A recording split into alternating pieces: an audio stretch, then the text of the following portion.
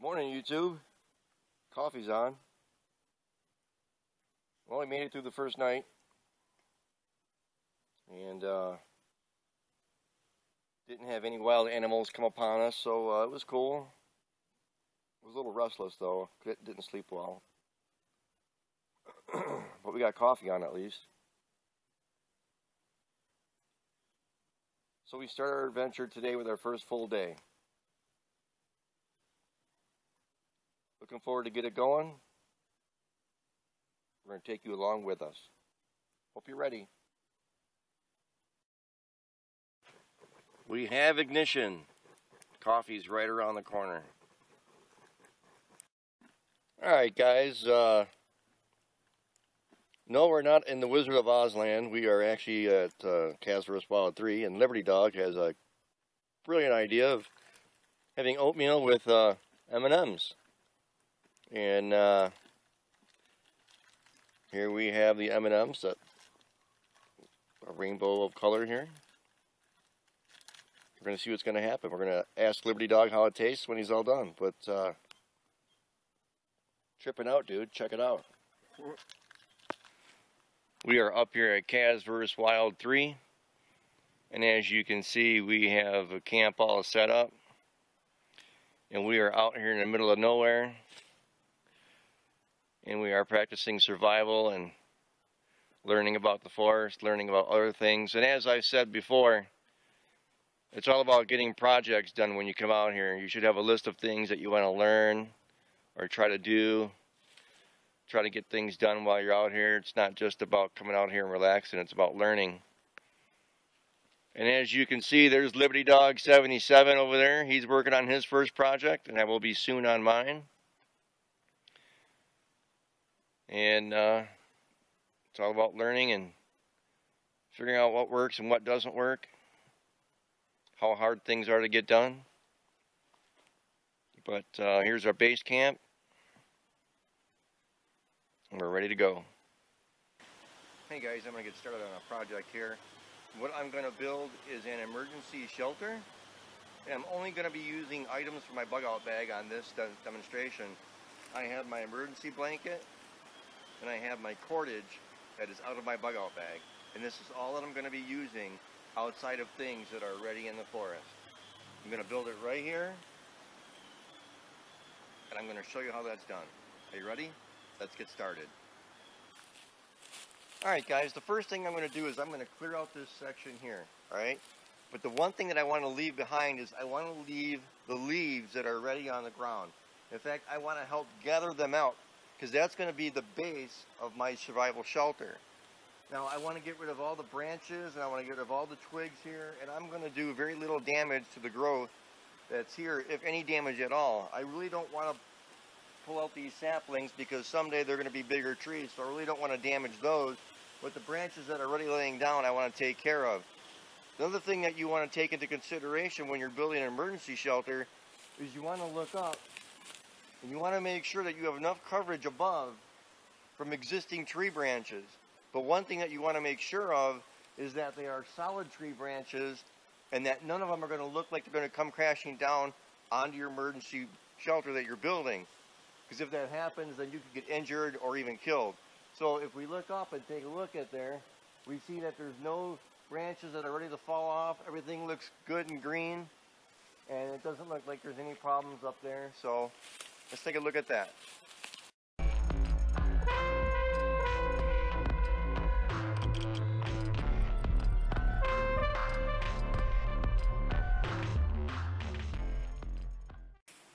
Now all we're looking for right now is we're looking for big branches that are going to be uncomfortable to lay on. What we want to do is we want to establish a padding with the leaves and the bark that's here, because that's what we're going to lay on. And I'm going to show you that. But so right now what we want to do is we want to make sure there's no bugs, no termites, things like that. We want to get some of the larger logs out of the way.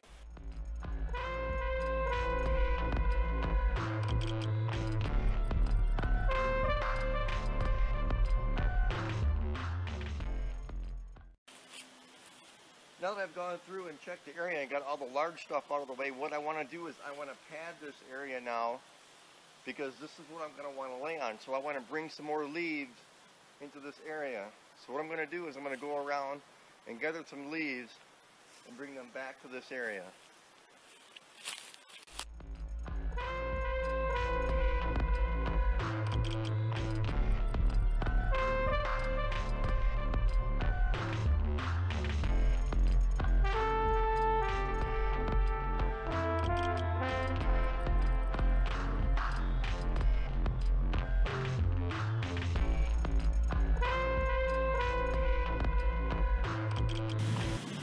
And again, as you're going through, if you come across bigger sticks, take them out.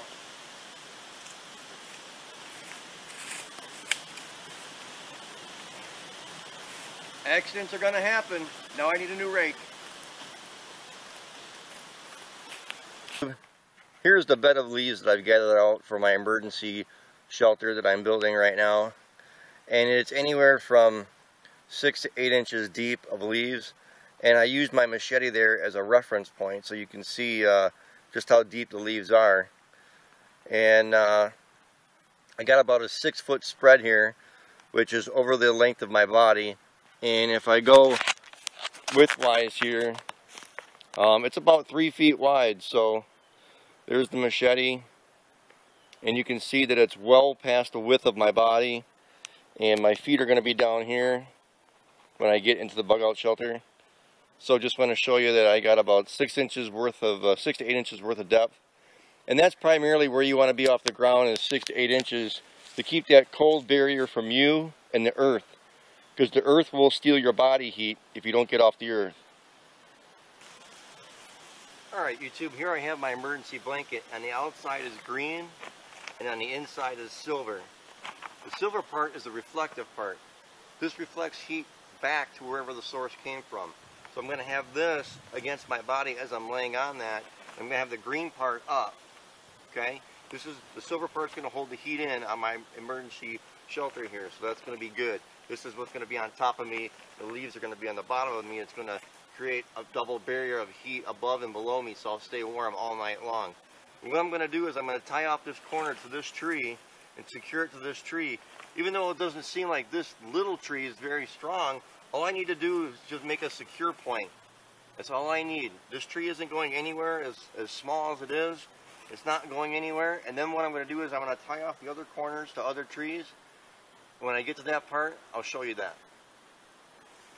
Alright everyone, this is a back shot of my emergency shelter that I built using my emergency blanket.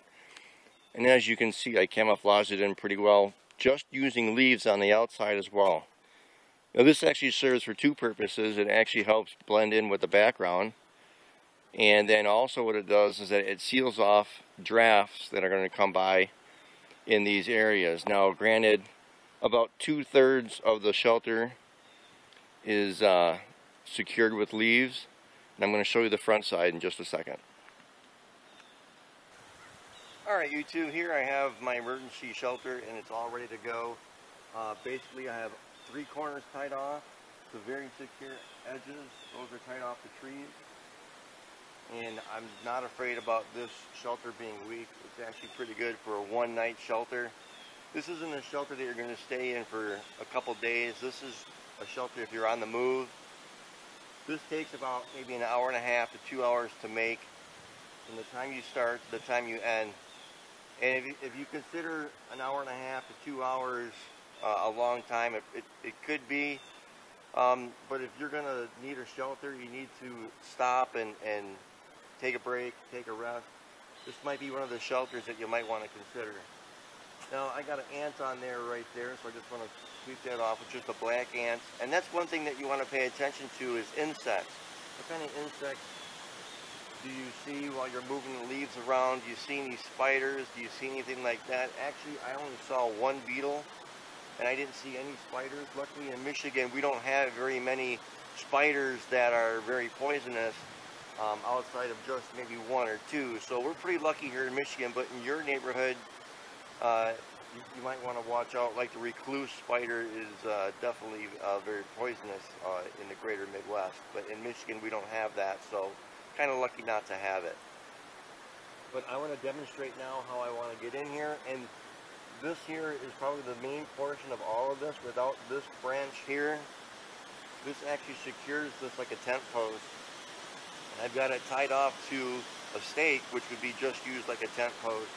And this is going to keep this down. As you notice, both ropes are downward, so this isn't going to pop off just any time soon, or not real easy anyway. But I'm going to undo this. I'm going to crawl in here, and I'm going to demonstrate how I can get a good night's sleep.